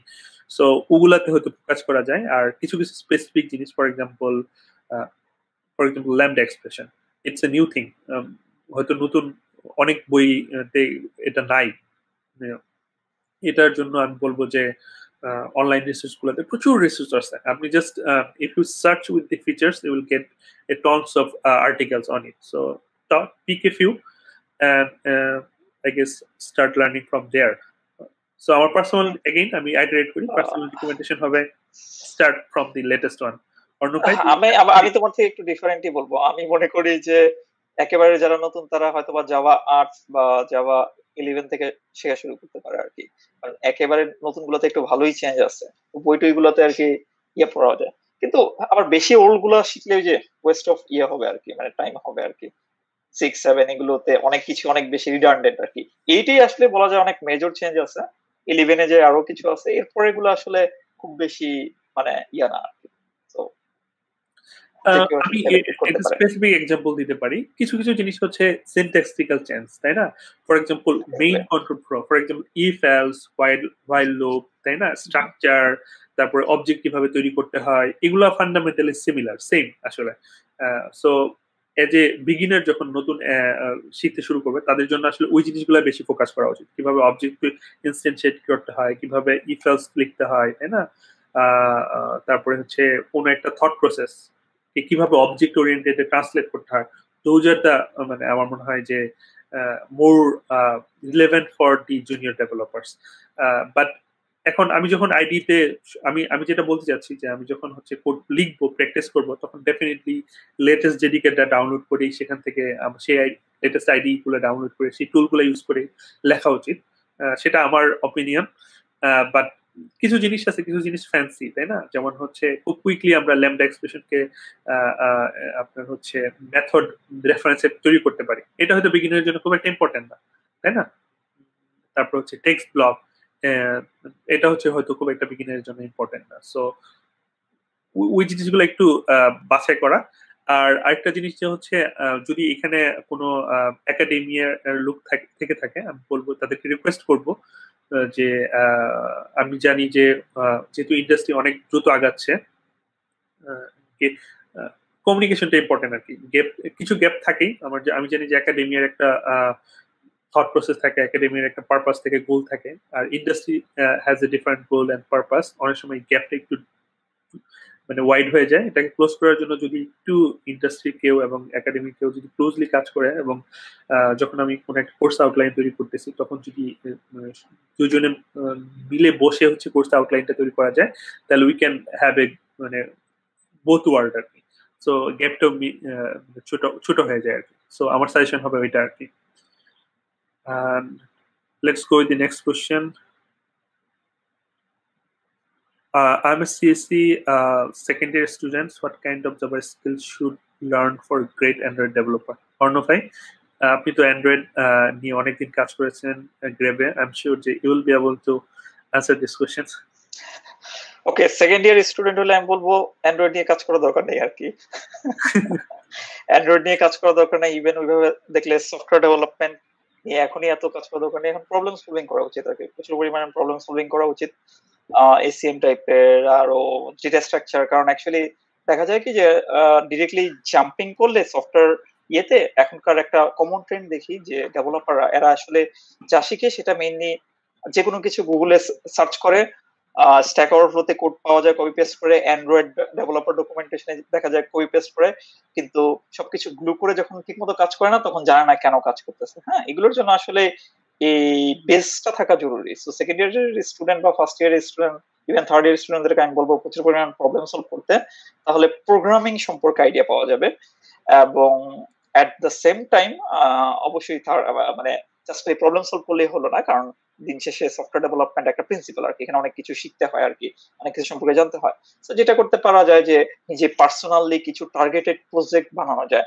আমি আমার ইউনিভার্সিটি লাইফে অনেক ছোট ছোট জিনিস করছি যেগুলো মানে জাস্ট প্রবলেম সলভিং টাইপের। একটা এক্সাম্পল বলতে পারি, আমার ওই সময় একটা নোকিয়া ফোন ছিল, নোকিয়া ফোন থেকে আরেকটা মডেলে গেছি, তো কন্ট্রাক্ট লিস্ট ওই সময় এইসব গুগল টাইপের সিঙ্কিং কিছুই ছিল না। হ্যাঁ, কিন্তু আমি দেখলাম একটাকে এক্সপোর্ট করে এক ফরম্যাটে নিয়ে তারপরে ওইটারে চেঞ্জ করে আরেক ফরম্যাটে নিলে আরেক ফোনে কাজ করে। হ্যাঁ, আমি নিজে একটা প্রোগ্রাম লিখছিলাম যেটা এই কাজটা করে।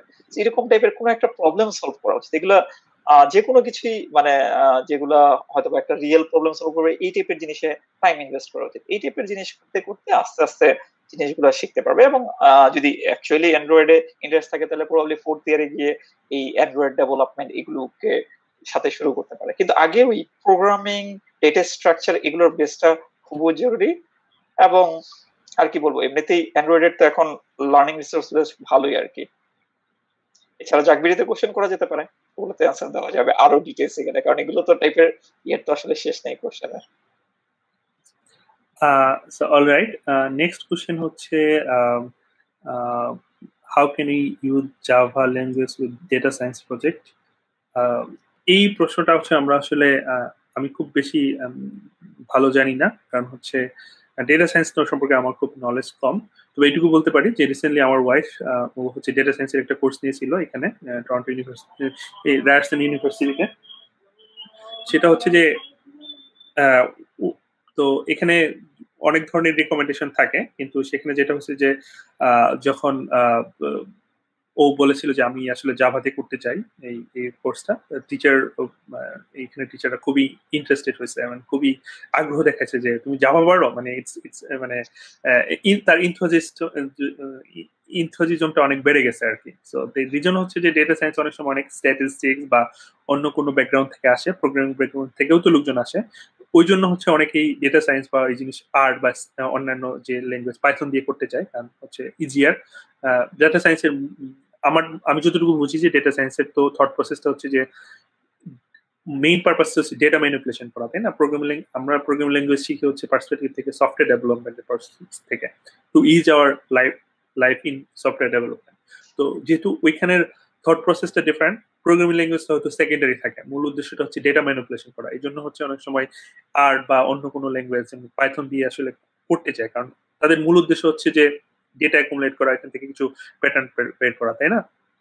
সো ল্যাঙ্গুয়েজটা অনেক সময় সেকেন্ডারি হয়, বাট জাভা দিয়ে করা যায়। জাভা দিয়ে বেশ কিছু টুল আছে অলরেডি, আমি if you search um sure পাবেন। ডিপ লার্নিং ফর যে বলে একটা জিনিস আছে, সেটা হচ্ছে মেশিন লার্নিং এর জন্য মনে হয়। তারপরে আরো বেশ কিছু টুল আছে, আমি সবগুলো জানি না, বাট আইল কিপ দ্যাট কোশ্চেন। আমি যারা অলরেডি ডেটা সায়েন্সে কাজ করে তাদের কাউকে আমি এই প্রশ্নটা করব, এবং হচ্ছে যদি আমি ভালো অ্যান্সার পাই আইল share with share in জাগপিডি।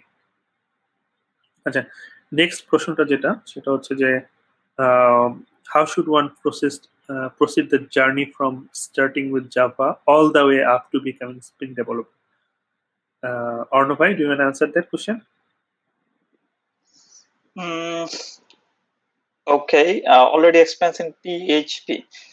Um, okay, I mean যেকোনো একটা ল্যাঙ্গুয়েজ যদি এক্সপিরিয়েন্স থাকে অনেকদিন কাজ করার, তাহলে আসলে অনেকগুলো বেস হয়ে যায়। যেমন দেখা যায় যে অ্যাপ্লিকেশন তৈরির কেসে এইচটিটিপি বা এই টাইপের কনসেপ্ট গুলো দরকার পড়ে। সো আমি ধরে নিচ্ছি যে এগুলো সবই আছে।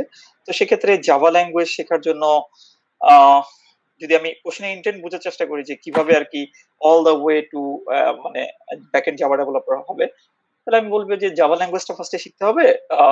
তারপরে এখান থেকে ওয়েব প্রোগ্রামিং সম্পর্কে আইডিয়া নিতে হবে। ওয়েব প্রোগ্রামিং সম্পর্কে আইডিয়া নেওয়ার জন্য যে বুজরের লেটেস্ট একটা বই ওয়েব প্রোগ্রামিং আছে, সেটা পড়া যেতে পারে আর কি। হ্যাঁ, তারপরে স্প্রিং এর উপর স্প্রিং শেখার জন্য, স্প্রিং এর জন্য কিছু ভালো বই আছে, আমি রেকমেন্ড করবো স্প্রিং ইন অ্যাকশন এই টাইপের। আর স্প্রিং এর ডকুমেন্টেশনটা ইটসেলফ অনেক ভালো। সো ওভারঅল মানে এই টাইপের মানে স্প্রিং বা জাভা ওয়েব প্রোগ্রামিং এগুলো খুবই মানে ওয়েল ডিফাইন। সো নেটে আর কি অনেক ভালো রিসোর্স আছে। আমরা জাগবিটিতে এরকম অনেক একটা বোধহয় ডকুমেন্টও বানাইছি যে কোন জিনিসগুলো থেকে এগুলো শেখা যায়। তো কারো যদি আসলে ইচ্ছা থাকে, আমার মনে হয় ওই টাইপের রিসোর্স গুলো দেখে জাস্ট শেখা শুরু করতে পারে আর কি। All right. So let's take next question. Alright, data science related আরেকটা প্রশ্ন এসেছে, আমি সেটা স্কিপ। এটা আমি জানি না মানে এক্স্যাক্টলি ডেটা সায়েন্স রিলেটেড কিনা, কিন্তু অনেক ক্ষেত্রে একটা কমন মিসকনসেপশন হচ্ছে কি জাভা দিয়ে লার্জ ডেটা সেটে কাজ করা মনে অনেক ডিফিকাল্ট বা করে না কেউ। হ্যাঁ, আচ্ছা, এগুলো আসলে আমাদেরকে একটা ভালো জিনিস বুঝতে হবে কি, যে আমরা প্রোগ্রামিং ল্যাঙ্গুয়েজ আর একটা প্রবলেম সলভিং দুটো ডিফারেন্ট জিনিস আর কি।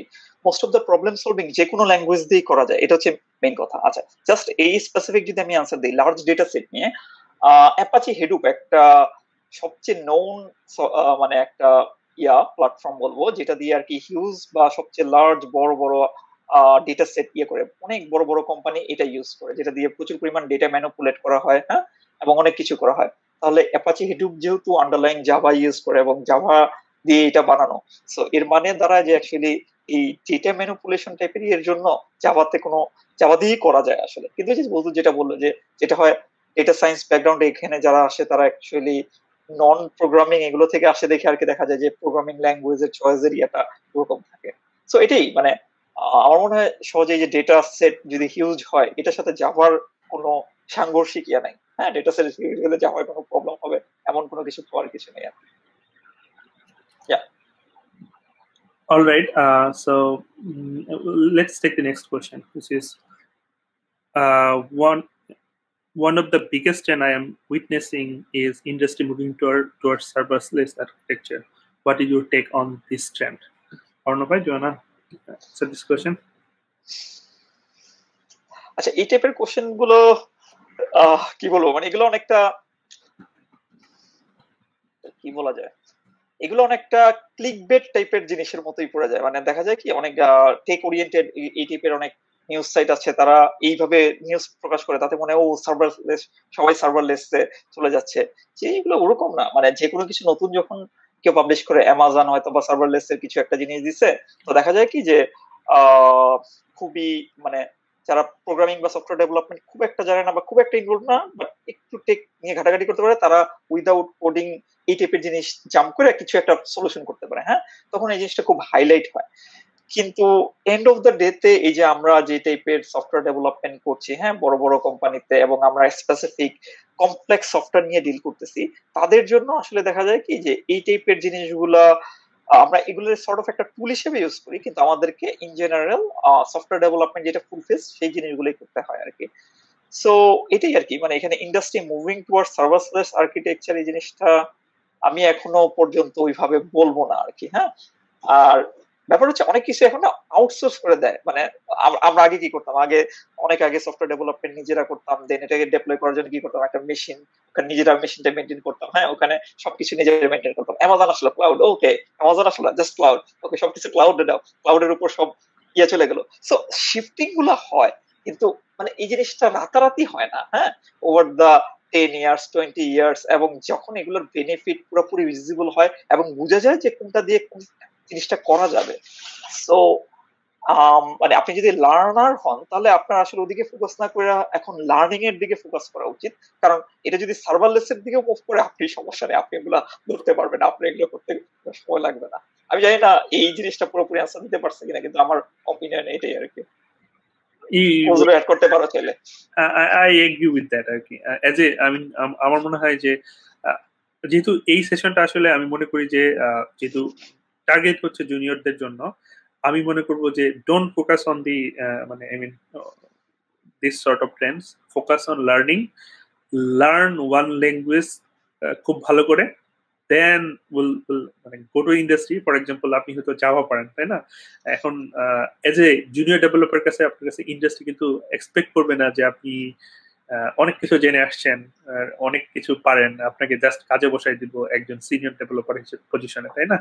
সো আপনার কাছে এক্সপেকটেশনটা হচ্ছে যে আপনি প্রোগ্রামিংটা ভালো পারেন কিনা। সো যদি আপনি ডেফিনেটলি, আমি এজিউমিং যে if you R A junior developer, if you R experience, দেন কোশ্চেনটা ডিফারেন্ট। আমি ওই অ্যান্সারটা দিতে যাচ্ছি না। যদি you R A junior developer, focus on learning one particular language খুব ভালো করে, ডেটা স্ট্রাকচার, অ্যালগরিদম, এগুলো সম্পর্কে ভালো জানেন। মানে মূল উদ্দেশ্যটা হচ্ছে প্রোগ্রামিংটা জানা, যাতে হচ্ছে you can learn all of those thing যখন আপনি কাজ করবেন আর কি, গ্রাজুয়ালি। আপনার বেসড অন ইউর আপনি যে ইন্ডাস্ট্রি যাচ্ছেন, যে সফটওয়্যার কোম্পানিতে যাচ্ছেন, তাদের নিডস এর উপর, যে প্রোডাক্টে কাজ করবেন সেটা নিডস এর উপর। সো ইয়া, ওকে, নেক্সট কোশ্চেনটা হচ্ছে যে ওকে, গ্রাল ভিএম নিয়ে। ওকে, এই কোশ্চেনটা আমি স্কিপ করতে যাচ্ছি। এগেইন দি রিজন হচ্ছে যে আমরা আসলে একটু লার্নিং নিতে ফোকাস করতে চাই। আচ্ছা, নেক্সট কোশ্চেনটা হচ্ছে যে আসসালামু আলাইকুম, আহসান হাবিব কোশ্চেনটা করেছেন, সেটা হচ্ছে would you like to provide a very short comparison between Oracle JDK plus Amazon Corridor, mainly your opinion on Amazon Corridor. Would you suggest it for production environment? All right. So the difference আসলে কিছু নাই, binary দুইটাই একই রকম, দুইটাই same code, exactly same. এখানে just প্যাকেজিংটা different. মানে জিনিসটা হচ্ছে যে আমি একটু সহজ উদাহরণ দিই। বাজারে পানি কিনতে পাওয়া যায়, তাই না? প্রাণ কোম্পানির পানি কিনতে পাওয়া যায়, আবার হচ্ছে আরেকটা XYZ কোম্পানির পানি কিনতে পাওয়া যায়, এবং দুইটাই পানি, দুইটার মধ্যে H2 আছে আর কি। সো দুইটা খেলে আপনার পিপাসা মিটবে। কোনোটার দাম হচ্ছে 5 টাকা, কোনোটার দাম হচ্ছে 6 টাকা। কোনোটা হচ্ছে ফ্রি, যেটা হচ্ছে বাইরে যদি কোনো নলকূপ টিউবওয়েল পান আপনি ফ্রিলি পানিটা খেতে পারবেন আর কি। তা অ্যামাজন কোরেটো হচ্ছে যে সর্ট অফ ফ্রি, কারণ অ্যামাজনের অনেকগুলো প্রোটেকশন সিস্টেম, মানে অ্যামাজন যেহেতু ক্লাউড প্রোভাইডার, তাদের সিস্টেমে অনেক জাভা অ্যাপ্লিকেশন চলে। সো তারা লাইফটাকে ইজি করার জন্য বলছে যে আমরা একটা বিল্ড করে দিলাম, এটা আমরা টেক কেয়ার করবো, এটাতে যদি কোনো বাগ আসে, কোনো একটা প্রবলেম হয়, উইল সলভ ইট। এটা জাস্ট ইন্সপায়ার করার জন্য, মানে কাস্টমারকে হ্যাপি করার জন্য আর কি। আরেকটা জিনিস ছিল যে ওরাকল মাঝখানে একটু লাইসেন্সিং নিয়ে জাভা কমিউনিটি একটু ভয় পাওয়াই দিছিল যে জাভা ইউজ করতে গেলে টাকা দিতে হবে আর কি। মানে মেইনলি তা না, জিনিসটা তা ছিল না, কিন্তু মানুষজন তাই ভাবছিল আর কি। অনেকে পারসিভ করছিল ওইভাবে, আপডেট পাইতে গেলে, সিকিউরিটি আপডেট পাইতে গেলে, এই টাইপের অনেক কিছুতে। তো অ্যামাজনে যেহেতু বিশাল সফটওয়্যার স্ট্যাক, এবং ওরা মেইনলি সফটওয়্যার ভ্যান্ডর, রাইট, মানে অন্যান্যরা ওদেরকে ইউজ করে ইয়ের জন্য। সো অ্যামাজনের আসলে চিন্তা ছিল যে ওরা যদি নিজেরাই এটা দেয়, হ্যাঁ, ওরা নিজেদেরটাতেও ইউজ করতে পারবে, ওপেন সোর্স এর কমিউনিটিও ইউজ করবে, যারা অ্যামাজন ইউজ করবে তারা হয়তো বা ইভেনচুয়ালি অ্যামাজনের সাথেও লিঙ্ক থাকবে, মানে সো এটা সর্ট অফ ওদের জন্য উইন আর কি।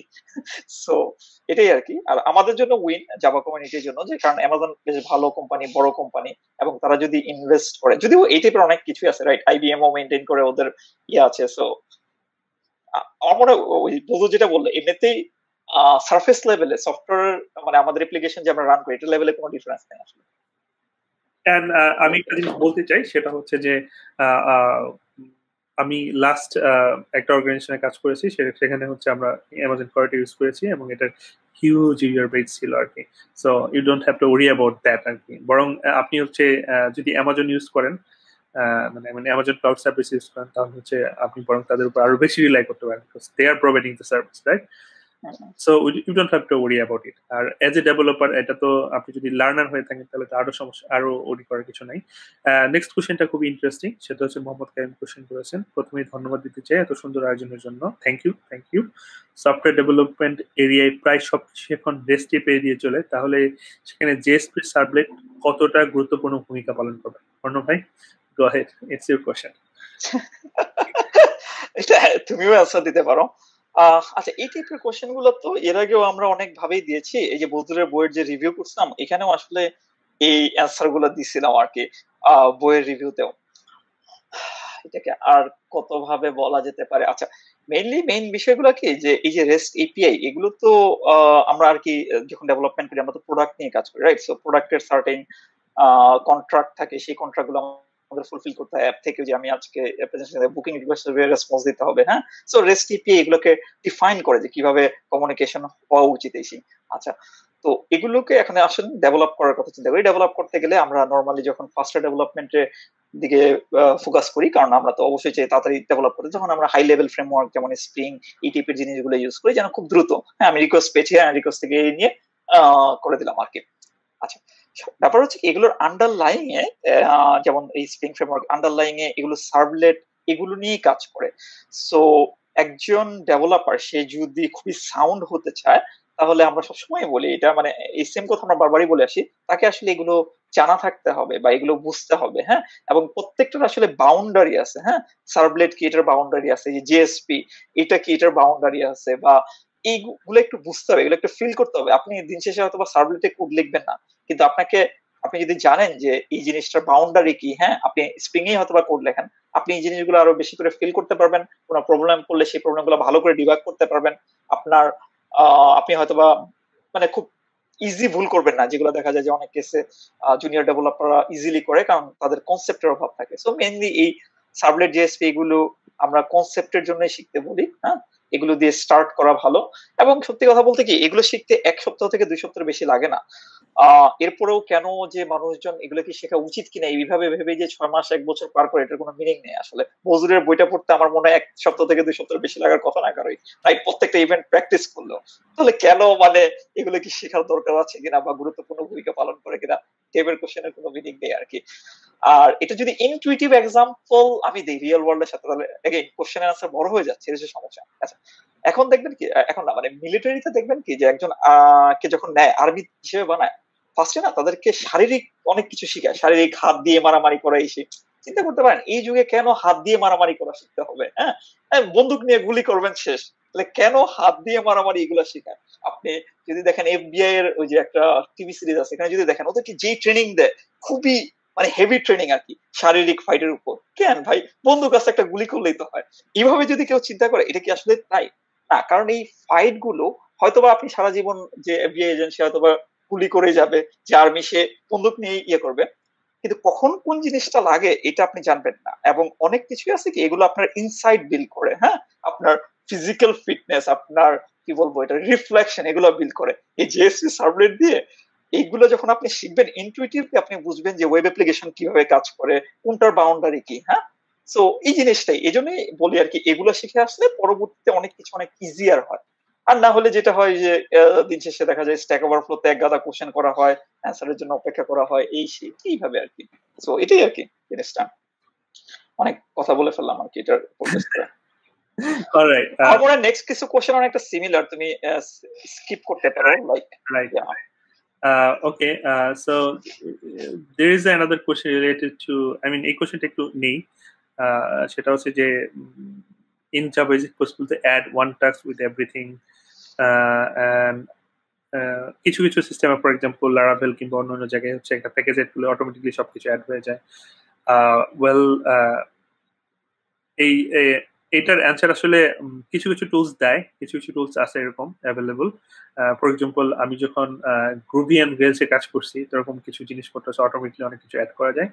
বাট জিনিসটা হচ্ছে কি এই জিনিসগুলো আসলে খুব ছোটখাটো গেইনের জন্য খুব ইন্টারেস্টিং, কিন্তু দি ফিলোসফি অফ আমরা যখন জাভাতে কাজ করি যখন আমাদের আসলে হাইলি কাস্টমাইজ সফটওয়্যার তৈরি করি এবং এটা হয় অনেক লার্জ স্কেলে অনেক বড় প্রজেক্টের ক্ষেত্রে, তো ওইসব ক্ষেত্রে না এগুলো খুব বেশি ভ্যালু অ্যাড করে না। আমরা আলটিমেটলি আমরা নিজেরাই, কারণ আমরা অনেক কন্ট্রোল চাই, অনেক কাস্টমাইজেশন চাই, ঠিক আছে?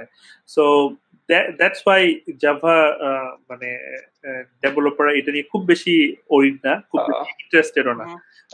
আর এটা অ্যাকচুয়ালি আমার মনে হয় একটু ডিপেন্ডও করে, মানে যেই ফিল্ডটাতে ইম্পর্টেন্ট সেই ফিল্ডে কিন্তু মানে বিল্ড টুল গুলা এগুলোর সাপোর্ট দিয়ে দেয়। হ্যাঁ, অ্যান্ড্রয়েড এর কেসে আমি বলতে পারি, হ্যাঁ, এখানে যে এআর ফাইল আছে এটাতে দেখা যায় কি যে এই আপনি চাইলে পুরো একটা ইউআই, হ্যাঁ, ইউআই এর সাথে যে কোড এগুলো সবগুলো একটা প্যাকেজ বানিয়ে এটা দিয়ে দিতে পারেন। এটা হয়তো বা একটা অ্যাপ্লিকেশনের এপিকের মধ্যে জাস্ট ইনসার্ট করে এটা করা যায়। মানে আপনি যেরকম ভাবছেন যে ধরেন একটা লগ ইন সিস্টেমের এটা পুরো ইউআই, এটার এক্সিকিউশন কোড এইভাবে ইয়ে করে দেওয়া। সো যেখানে যে জিনিসটা মনে হয় দরকারি সেই জিনিসটা করার মতো অপশন আছে, কিন্তু যে বললো যেটা বললো এগুলো সবই ডিপেন্ড করে আর কি ইউজ কেসের উপর আর কি। সো আপনি যদি কোশ্চেনের ইয়ে হয়ে থাকে যেটা কি করা পসিবল কিনা, হ্যাঁ এটা অফকোর্স ডেফিনেটলি করা পসিবল। মডিউলার সিস্টেমে বিল্ড সিস্টেমটা ইউজ করে, হ্যাঁ মেভেন গ্রেডেল এই টাইপের গুলো দিয়ে এটা করা পসিবল। ব্যাপার হচ্ছে কি এটা কি করা ট্রেন্ডি কিনা বা মানে এটা কি সবাই করে কিনা, এই টাইপের কোশ্চেন আসলে যে বলতো যেটা বললো আর কি, যে দেখা যায় যে লার্জ স্কেল অর্গানাইজেশনে এগুলো করা লাগে না আর কি। সো এটাই আর কি, এটার অ্যানসার এটা বলে। একটা এক্সাম্পল দেই, সেটা হচ্ছে যে হিপস্টার বলে একটা প্রজেক্ট আছে, খুবই interesting. I am sure if you want to, এটা এই যে আমি দেখাচ্ছি প্রজেক্টটা, এই প্রজেক্টটা যদি আপনি আপনার ঘাটাঘাটি করেন এরকম মজার মজার জিনিসপত্র আছে, এটাতে কমন লাইনে অনেক কিছু অ্যাড করা যায় এবং অটোমেটিকলি অনেক কিছু তৈরি হয়ে যায়। তো আপনারা যদি ওরকম একটা জিনিস, সিমিলার জিনিস যদি একটু এক্সপিরিয়েন্স করতে চান তাহলে হচ্ছে এই সফটওয়্যারটা ব্যবহার করতে পারেন। বাট আমার এক্সপিরিয়েন্স হচ্ছে যে আমি এটা দেখেছিলাম কিন্তু end of the day I didn't take it. আমি হচ্ছে নিজে নিয়ে কাস্টমাইজ, কারণ আমার প্রচুর কাস্টমাইজেশন দরকার হচ্ছে। আমি আসলে এরা যেভাবে প্রোভাইড করছে সেটা আমি আসলে খুব একটা আমার পছন্দ হয় না বা আমার লাগে না আমার প্রয়োজনের জন্য। But you can definitely try out, similar একটা জিনিস, ইন্টারেস্টিং একটা জিনিস আর কি। আপনি যে জিনিসটা মানে খুঁজতেছেন আর কি, যে একটা কমন লাইন একটা কিছু করলাম, অনেক ভিউ টিউ এন্ড এভরিথিং তৈরি হয়ে গেল, this is the thing.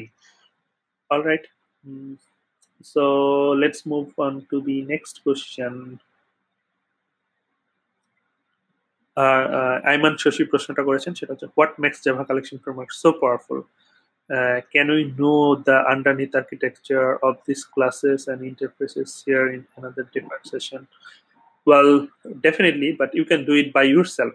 Just open, for example, open the class. এটা খুব বেশি না, তাই না? এটা হচ্ছে লাইক এখানে 50-60 ইন্টারফেস ক্লাস মিলে সবকিছু আছে আর কি, 50-60 হবে সব মিলে। You can just open your ID and type hash map, and hash ম্যাপে ক্লিক করলে দেখা যাবে যে হ্যাশ ম্যাপের ভিতরে যে সোর্স কোড গুলো আছে you will able to see, right? So you can do it by yourself, but yeah, it's a good session to have a session. How about you do it one with us? I would এটা like ভালো। তুমি নিজেই শেখা শুরু করতে পারো, বজুরকে question করতে পারো, আমাদেরকে কোশ্চেন করতে পারো, তারপর এটার উপর একটা সেশন নিয়ে নিলা। এই টার্গেট নিয়ে আগালে হয়তো বা এই শেখাটাও ভালো হবে। কারণ অ্যাকচুয়ালি শেখার একটা ভালো ওয়ে হচ্ছে কাউকে শেখানোর জন্য শেখা। তাহলে হয় কি প্রচুর ধরনের কোশ্চেন আগে ভাগে চিন্তা করলে নিজের মধ্যে চলে আসে যে কিভাবে জিনিসটা ইনটুইটিভলি শেখা যায়। সেটা করতে পারো, ভালো idea. I would like to invite Ayman Shashi to have a session with us. So, Ayman Shashi, I know him. That's why I'm bold here. So, promise us that you will take a session with us with this. Start learning from today. I'll ping you very soon. All right. So, একজন comment person, this is very informative and timely event for every users of Java language. Thank you. Thank you. So let me go back with another question. It's a comment, I guess. The question is the thing. I'm just reporting. যদি comment হয়, I will skip it. I think comment পড়ছে না। Okay. I'll just okay. So data তো set. এটা হ্যাঁ, মানে যে জিনিসটা কোশ্চেন করেছে, হ্যাঁ এটা করা যেতে পারে আর কি। Keep service repository entity same modular রাখা and web layer in separate module so that we can export the module as bundle and import when needed. হ্যাঁ, মানে এটা তো আপনি করতেই পারেন। ইনফ্যাক্ট অ্যাকচুয়ালি আমার কারেন্ট প্রজেক্টে আমরা, আপনি যেভাবে বলবেন সবগুলো না, বাট আমরা এন্টিটি বা সার্ভিস ক্লাস, এন্টিটি এবং সার্ভিস ক্লাস এগুলো আমরা একটা আলাদা মডিউলে নিয়েছি, এবং দেখা গেছে কি আমাদের কিছু কমন এন্টিটি আছে, এগুলোকে আমরা যেটা করি যে একটা সেপারেট মডিউল হিসেবে ওটাকে আমরা প্যাকেজ করি, প্যাকেজটা পাবলিশ করা হয়। সো ইন্টারনাল রিপোজিটরি থেকে দেখা যায় অন্যান্যরা তারা এটাই সেম জিনিসটা ইউজ করে। সো যদি কোশ্চেনটা এই দিকে হয় তাহলে এটাই আর কি, যে আপনি এগুলো আলাদা মডিউলে নিয়ে নিতে পারেন, তারপরে আপনার ওয়েব লেয়ার থেকে এগুলোকে অ্যাক্সেস করতে পারেন, মানে রিউজেবল করা বানানো আর কি একটা মডিউলকে সর্ট অফ, বা একটা কোডের পোরশনকে আর কি। আচ্ছা, the প্রশ্ন হচ্ছে যে what are the prerequisites knowledge to read code base of project room? You just have to know Java a little, that's it. I think you just go and project loom এর source code এ গিয়ে আমার মনে হয় যে github.com/openjdk/loom search করেন, and if you know a little bit Java, I guess you will be able to read. And having said that, you should know a little bit of threading, project লুম যেহেতু এটা thread নিয়ে, so contents নিয়ে কিছুটা Java thread কিভাবে কাজ করে internal যদি একটু জানেন তাহলে ভালো, I guess. And if you are interested আমি যেহেতু একটা সেলফ অ্যাডভার্টাইজ করে ফেলি, কুইকলি সুযোগ পেয়েছি, সেটা হচ্ছে আমার হাতে একটা বই আছে, এটা বাংলাদেশে পাওয়া যায়, আমি একটু সুযোগ পেয়ে অ্যাডভার্টাইজটা করে ফেললাম। সেটা হচ্ছে যে এই বইটা পড়তে পারেন বেসিক আইডিয়া নেওয়ার জন্য, how Java threads works. But মানে এই বইটা পড়লে আসলে কিছুটা বেসিক আইডিয়া পাওয়া যাবে। And then I have another book over here, যেটা হচ্ছে জাভা কনফারেন্সের বাইবেল। এই বইটা পড়তে পারেন। এই বইটা আসলে সবারই পড়া উচিত, বাট এই বইটা আসলে বেশ কঠিন, তো আমি চেষ্টা করছি যে কঠিন বইটাকে সহজ করে ছোট করে লেখার জন্য, এটার অর্ধেক আর কি। হ্যাঁ, বজরুল এই বইটা আমিও রিভিউ করছিলাম। বইটা নিয়ে আমি বলছিলাম আসলে যে বাংলা ভাষা আসলে থ্রেডিং খুবই কঠিন একটা বিষয় আসলে। এগুলো মানে থ্রেডিং নিয়ে যে ইজি কোনো কিছু নেই আর কি, there is no easy way or easy thing. So এরপরও বজরুলের বইতে বজরুল যেভাবে চেষ্টা করেছে, সো স্টার্ট করা যায় আর কি বইটা দিয়ে আর কি। সো এরপরে তো অবশ্যই যে যেটা বললো আর কি, এরকম আরো ভালো ভালো রিসোর্স আছে আর কি পড়ার জন্য। Okay, so there is another question from Sylvia Ahmed. How Jackberry can contribute into making OOP syllabus for university? Well, definitely I can help you with that. আমার মনে আছে আমি নর্থ সাউথ ইউনিভার্সিটি কোন একটা কোর্সে কিছুটা হেল্প করেছিলাম। শাহ মুস্তফা খালেদ উনি কিছুদিন মানে এনএসইউ তে ক্লাস নিয়েছেন আমার মনে পড়ে, তো উনাকে কিছুটা হেল্প করেছিলাম। You can just rich us in the জ্যাকবেরি, Arna ভাই আছে, you can reach out to me as well. definitely would love to help that. So again, it's a comment. Being from academia, I'm interested to work on bridging the gap. Definitely, you should do that. All right. So, all right. So there are some comments. We love all Shashi Bhai. Yes, we all love Shashi Bhai. Shashi Bhai will take a session with us soon. We're expecting that. Okay. So we're almost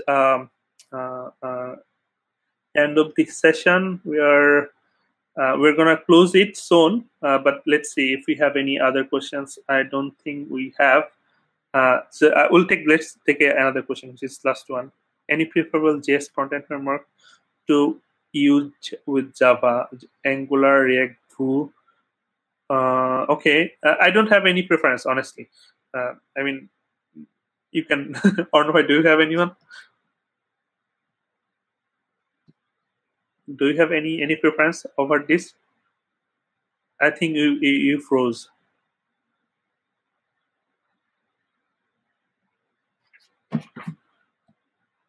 Arnavai left. I think it will come.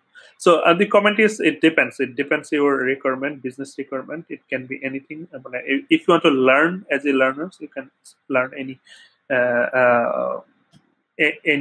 of them. For example, Angular is also good. React also good. So I don't have any specific preference, but yeah, all of them are good. I mean, just focus one if you want to learn one thing, one front-end language. So React is popular, so you can go ahead with React, I guess. JavaScript নিয়ে আসলে comment করা খুবই difficult, কারণ প্রতিদিন almost একটা করে নতুন মনে হয় ফ্রেমওয়ার্ক বের হয়, এরকম একটা জোকস আছে আর কি জাভাস্ক্রিপ্ট নিয়ে। তো আমার মনে আছে থেরাপি যখন আমরা কাজ করতাম 2015, তখন রিয়েক্টের জন্মই হয়নি, রাইট? তখন ছিল অ্যাঙ্গুলার ভার্সেস এম্বার। ইয়েস, এর মধ্যে অনেক আমরা ডিসাইড করে, মানে অনেক তর্ক বিতর্ক করে এখন এম্বারের প্রবাবলি খবরই নেই, রাইট? বাট অ্যাঙ্গুলার আছে, দ্যাটস গুড। মানে after 5 years still Angular is there. So comments. Thank you all. Thanks to all members of JackBD to arrange this wonderful and effective conference. Thank you. We all enjoyed having you all. So আমি last আমরা সেশনটা complete করে ফেলবো। আমি আসলে আমাদের যে panel discussion কথা ছিল, এটা আসলে মিক্স করে ফেলছি আমার সেশনের পর থেকে। সো উই অ্যাকচুয়ালি ওই টাইমটা এখানেই দিয়ে ফেলছি। So that was our panel discussion basically, to answering all of your questions. And so we're going to go close for today.